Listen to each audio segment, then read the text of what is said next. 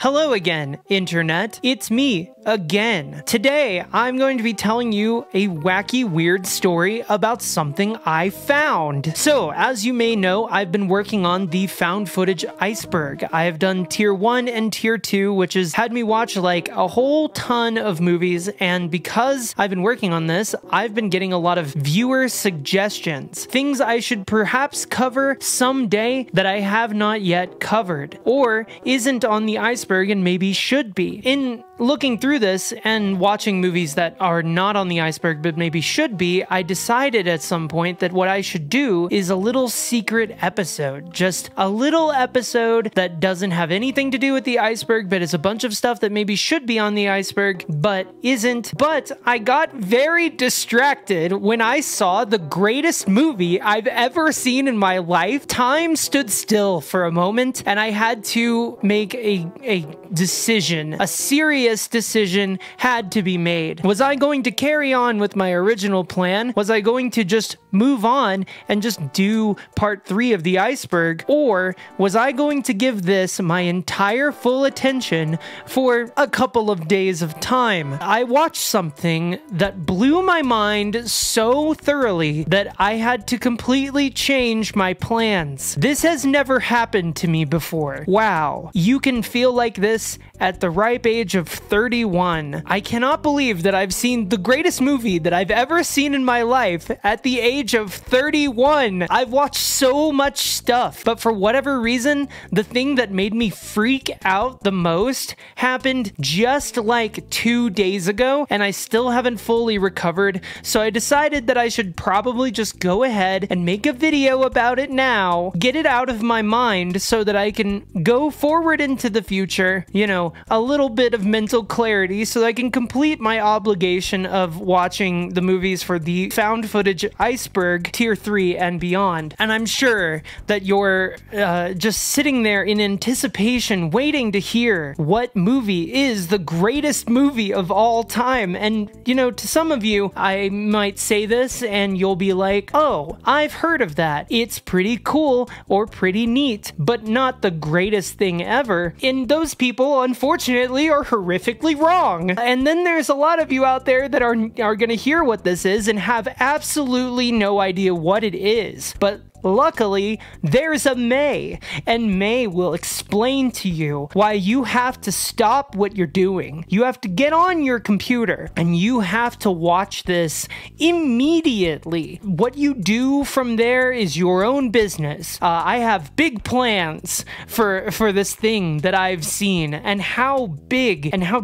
different I'm going to think about things from now on. I have seen very few movies in my life that truly inspired me to rethink how I thought about art as a whole, and this, I'm very happy to announce, was one of those instances. This changes everything. So, without further ado, I present to you Senritsu Kaiki World Kowasugi.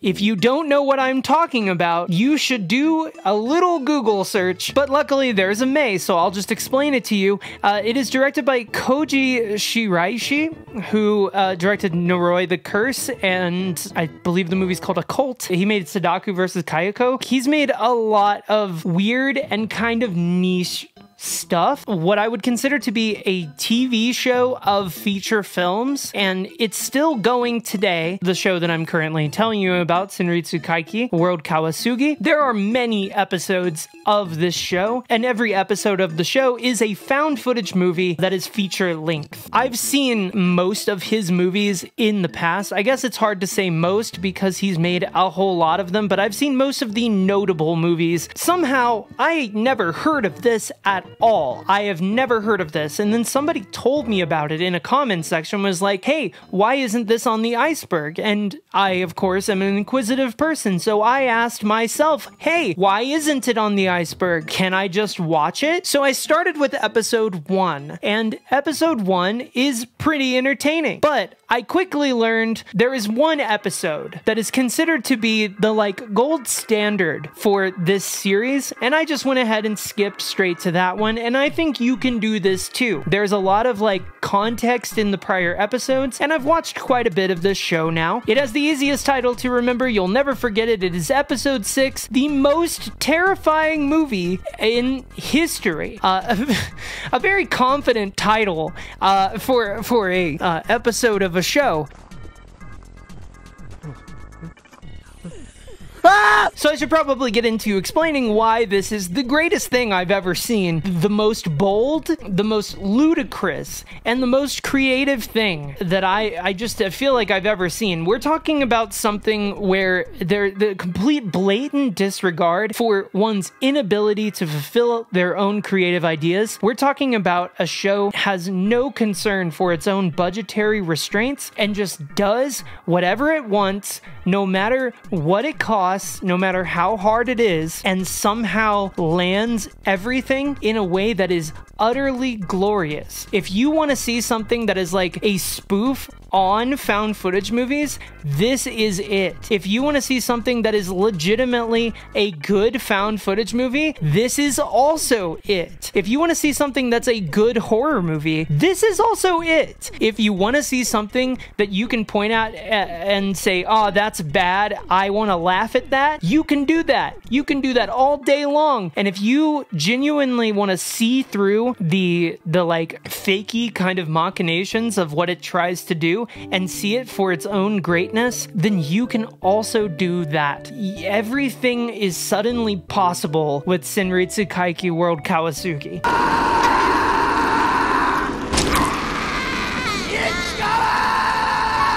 Okay, so now we can begin getting into spoilery territory, slash I can explain some context to you, and I do feel like explaining some things about this movie to you will only ignite the fuel inside you to go ahead and look into it. Do that. I feel like I have never seen something that I wanted other people to see more in my life. This has 65 reviews on IMDb, no one seemingly has ever heard of this, and yet it is glorious. You must check it out immediately. Much has been said of the outsider artist, the true outsider art that doesn't really belong anywhere, and it's made for literally no money whatsoever, and yet it does things that no other piece of art would ever think to do or would ever even try, and it does it with such heft that it cannot be ignored. 上等だよ。そうこなくっちゃさ、怖すぎじゃねえからな。 So Senritsu Kaiki World Kowasugi is a show about paranormal investigators who go around exploring Japanese urban legends and finding video evidence of them and following up on them to try to figure out the truth about them. And of course, the show goes on to invent its own truth. It invents its own continuity about these different urban legends to build to a larger narrative. So the first episode is about the slit mouth woman, and there's a lot of stuff in it that's really, really creepy and scary. We're more concerned with where it goes, because episode 6, as I said, the most terrifying movie in history, is actually the apex of basically anything that this could ever really do. But context, I feel like, is necessary. I do believe that one day I will probably sit down and do a video about every single one of these movies in linear order, because I do love all of them pretty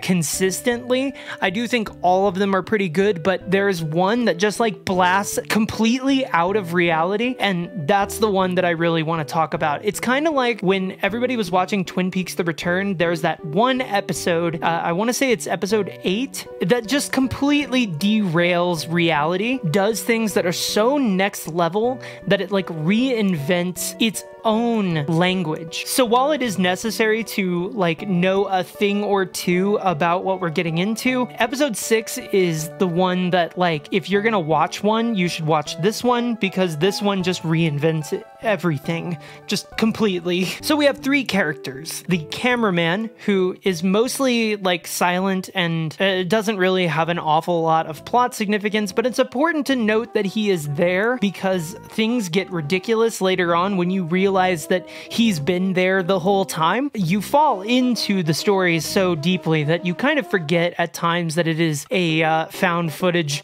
film. So the 2 main characters are Ishikawa, a very like Scully-like figure, and Agent Mulder is played by Jin Kudo, a guy who's completely off the rails, and half of the fun is how they play off of each other. Ishikawa is very like straight-laced, by the books investigator type, where Kudo is violent.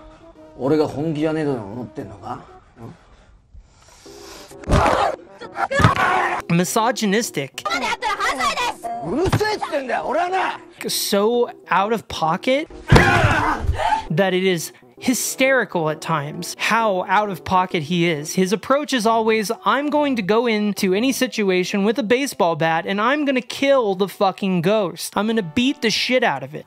Fox Mulder from the X-Files with Zach Bagans, and then cranked that up to like 10,000. He's extremely notable personality, which becomes important later. His parents are dead. This is also important to remember. His parents are dead. They were killed when he was young, and he doesn't know why. So he has this like driving desire to beat the shit out of his problems, and he will stop at nothing to figure out what's going on. He is desiring truth above all else and doesn't care how he gets it. So it's important to note that this like dynamic is, you know, it's the Mulder Scully dynamic, but just cranked up to infinity. But that isn't necessarily like why we're here. So there's a village up in the mountains in Japan. It is a village where you either die or go insane simply by entering it. Kudo and Ishikawa get together a group of people, a ragtag group, to go to the village to investigate what is going on in the village. We have an exorcist, we have a physicist, and we have like a pop fashion model along with the cameraman, Kudo and Ishikawa. And they're all gonna go there and see what's going on. It's so straightforward and simple. They're just going there to investigate a thing. They imagine that it probably has something to do with ghosts, and they think they might see a ghost. Now, if you've watched any of the prior episodes, you know with certainty that they will in fact see a ghost. They never don't see a ghost. There are ghosts fucking everywhere in this show. You can't go 5 seconds without seeing a ghost or a demon. They go to this place, and there's this promise that's made, you know, that if you go there, you're gonna go insane or you're going to die. You imagine that like most of the people are going to either go insane or die, and you imagine to yourself that this entire hour-and-a-half long feature film is going to be at this village where each of them, they slowly either go insane or die, and you're like, okay, I'm very on board for this. This sounds like it's gonna be wild and fun. Keep that in mind because it ends up changing at some point. But anyway, we're gonna just get to the village now. Also, do you remember, is it the Sugisawa village or the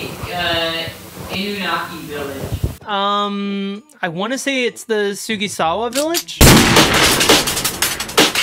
It is known to be a real thing, and so getting all these people to go there, they have to go off the beaten trail. They find a sign that warns them not to proceed, and then they proceed through it, finding a bunch of like piled up rocks, dead animals, and just like a generally abandoned village. And immediately upon getting there, things like take a turn south. There's a debate going on between the physicist and the exorcist about whether or not science or religion is responsible for the like manifestations of the supernatural. Neither of them really have a super duper clue what's going on, and when you do find out what's going on, oh buddy, it's very wacky. But initially, upon reaching the village, there are hands coming out of people, so the exorcist starts performing this ritual to get the supposed evil, the demon, the ghost, whatever it is, to show itself, which it eventually does very, very quickly. And I mean super quickly. Everything goes fucking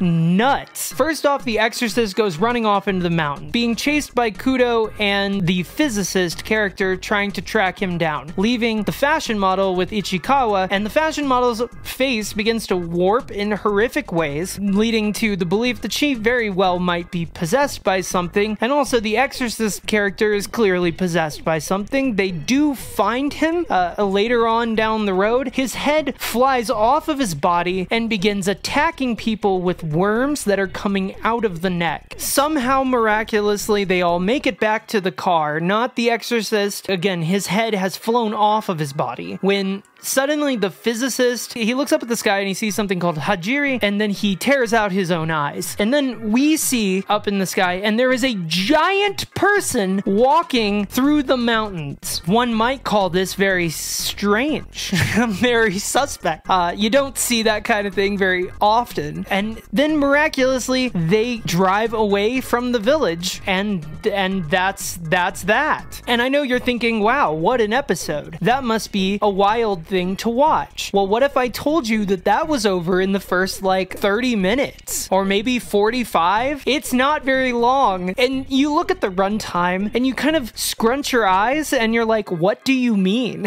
Like, what do you mean it's not over? What the fuck could be in the rest of this episode? Well, buddy, I tell you what, it takes a fucking turn. So things begin to get completely out of control very soon, my lovelies. First off, they get back to their little like production office and they're talking amongst themselves, Kudo and Ishikawa, about what they should do next. So they decide to set up a sting operation where they hide in a tunnel, kidnap the ex-minister of defense to ask him what the fuck is going on in the mountains. They beat him with a baseball bat until he admits that something was going on, whether or not the government actually knows about it, because clearly there's a sign up so the government knows not to go in that area, but why exactly not to go in that area remains to be seen. So they rush over to this old man's house, they break into his house, then they threaten him. He agrees to show them a film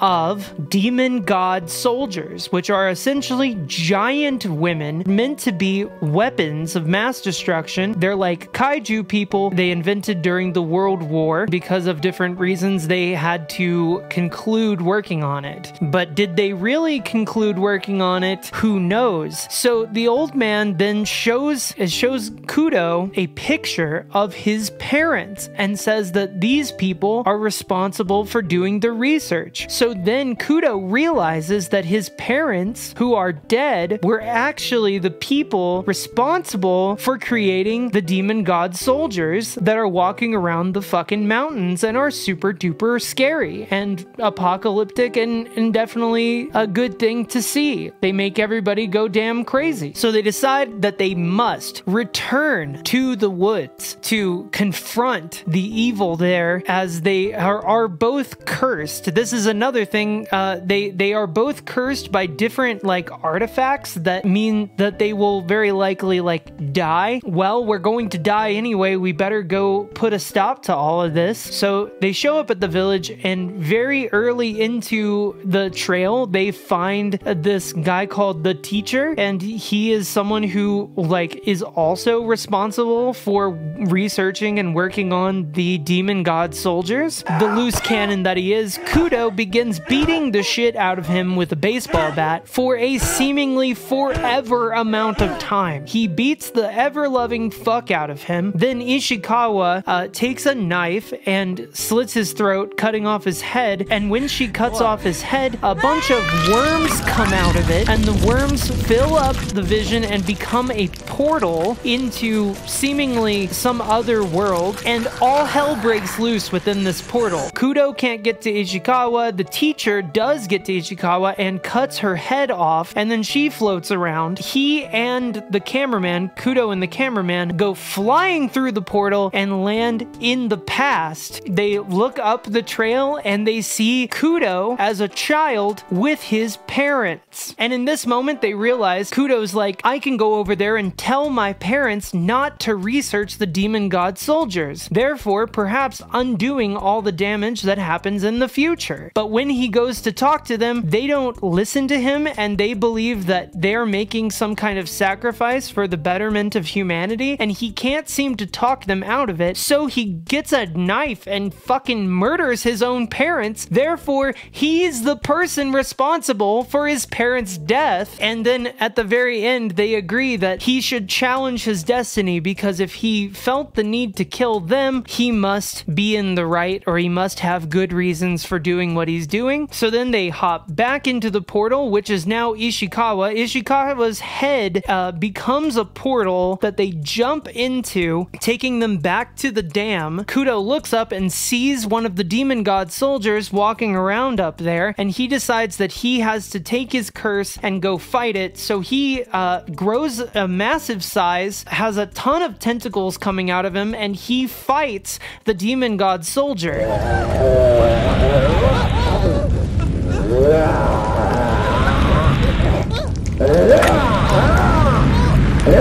Nothing is ultimately accomplished by this, seemingly. Then the cameraman returns back to the production office, elaborating on what exactly happened in the story. Very difficult to piece together, but also very simple, and then looks out his window. Then you see a giant demon god soldier lingering above Shinjuku, and it's just like very ominously hovering there, seemingly changing the fabric of reality, making everybody accept that this is like a crazy thing that's going on. And then it just ends. The end. It's over. I have truly never seen something that had such a blatant disregard of what it could do, what was possible to do with a story, and also like what made narrative like the most narrative sense. Disregarded that altogether and did all of those things anyway, no matter how they were achieved. One might say that the CG in the show is not very good. I would disagree entirely, in the same way that I think that Twin Peaks The Return CG is world bending. It's like so unreal that it comes back around to being bewildering, being almost more effective that it looks and feels that way, because it doesn't look even remotely anything you've ever seen in reality. A lot of times it doesn't even blend in with its own surroundings. It draws so much attention to itself that it becomes a focal point. I actually like love the way that this looks. This is someone who had more ideas than anyone I've ever seen in my life, and yet executed all of them regardless of whether or not they thought it would confuse an audience. I personally write horror stories largely for a living. Like, I write books, and that's my big thing that I like to do. And my concern when I'm writing books is almost always like, does this really make sense? Would an audience member see this and be like, I don't really feel like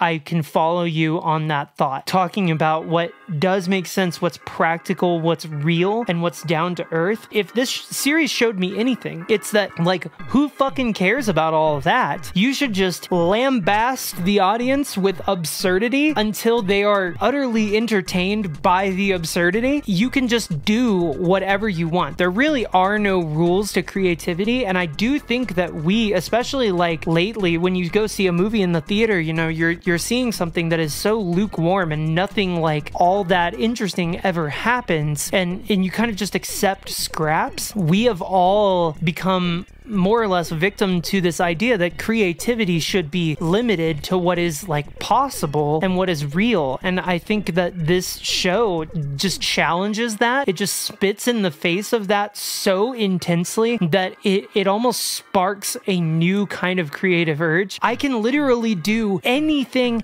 at all at any point, and if it's creativity, it's fine, it's fun. That's what creativity is supposed to be. Therefore, just completely undermining everything that we've grown to believe creativity is supposed to be. Go on. What are you gonna do? I don't know. Unlocking the true freedom of creativity. Anything goes in the world of stories, and we should probably be reaching a bit further into ourselves to be more creative than we're being. And like, whether this show is intended as a comedy or as a horror thing, it is successful as both. And it's also successful as a piece of like outsider art and absurd like fiction. Successful as a bad movie. It's successful on every level simply because it decided that every aspect of creativity is welcome within it. There's an episode later, and I'll talk about this in another video someday when I do the entire series, but there's an episode later where there's somebody sitting next to a shelf of DVDs, and there's a big box set of Twin Peaks sitting on the shelf, and one cannot look at that and not think like, I mean, of course, like that's one of the things that we love about Twin Peaks is that everything goes on Twin Peaks. They can do whatever they want, and that's partially why that show is so revered. This movie, this show, this film within this show is like the perfect example of what we should be learning from like creativity and where we should be taking our own creative spirit. We shouldn't be trying to tame it or put it in some sort of like easily digestible box. We should really be pushing ourselves outside of the boundaries of what we think is possible and making the piece of art meet us there and making the audience meet us there, because that's where the fun is. That's like what's fun about creativity. And it's a shame that we don't look at it that way anymore. We should be looking at that way more. Overall, I feel like that's kind of largely what I have to say. I could not believe how great this was, and while I was going to do like this secret episode of the iceberg, which I still might do, I was going to include this on that iceberg, but this is like so fantastic that it just needs to go in its own like pocket universe. Like, I'm doing a video about this movie, but also I'm definitely going to do a video about the whole series, so it kind of like, it doesn't make sense that I would be including it in other things. But please go watch Senritsu Kaiki World Kowasugi. It is on YouTube. Watch the whole show, enjoy it, and let it change your approach to creativity to something infinitely more fun, because I'm tired of things being unfun creatively. I want to see more stuff like this and less stuff like basically anything we've had for the last year. I think that would be great. TBH, I have been Mayleets. This has been Nick Spheres, the YouTube channel. If you like what I do, you should consider subscribing and liking this video. You can also comment below if you've seen it, if you haven't, if you think that it sounds cool, check it out. Please check it out. Also, I have a Patreon. I'm going to be doing this thing where I send out little Halloween mailers. It's going to be at the $10 tier, so anybody who supports me at the $10 level will be receiving one of these in your mailbox, so please go hit that up. And you can also support for as little as $1 if you wish. New copies of my books, Fluids and Girl Flesh, coming from Hira Scream Publishing, is available in the link below. These are done, so you can pick these up now, and I will see you next time, my friends. Have a lovely, safe evening, and enjoy some Senritsu Kaiki World Kowasugi. At the end of this video, you should desire. Damn it. Anyway, goodbye.